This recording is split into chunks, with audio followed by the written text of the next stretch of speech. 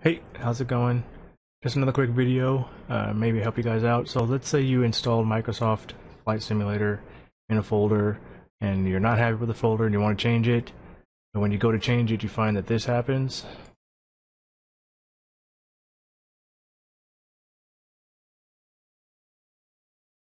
Now, no matter what you do, you don't seem to be able to delete the folder.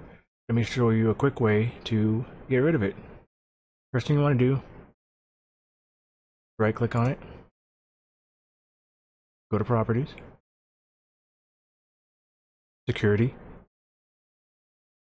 Now in here we have an Advanced tab. We'll go ahead and click on the Advanced tab.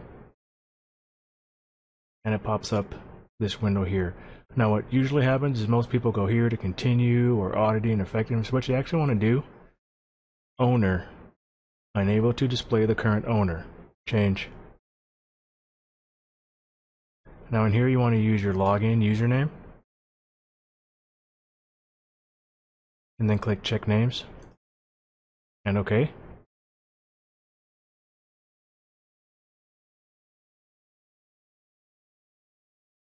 Now from in here, what you want to do is owner, your username will now show. Underneath it, there's a checkbox that says replace owner on subcontainers and objects. Click on that and hit apply.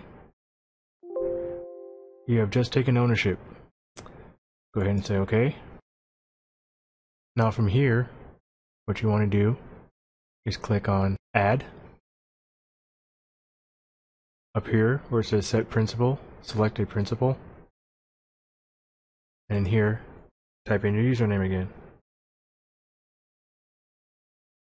And hit check names. And OK. Now your name shows up. Type allow this folder, subfolders. And then you have checkboxes that are now ungrayed so you can change them. Click the top box, full control. That gives you full control of the folder. Say OK. Now in here you should see your name. If you go ahead and click on that, you'll see access, full control. Say apply, OK, OK. Now when you right click on this, delete, it's gone. Hope that helps. Thanks.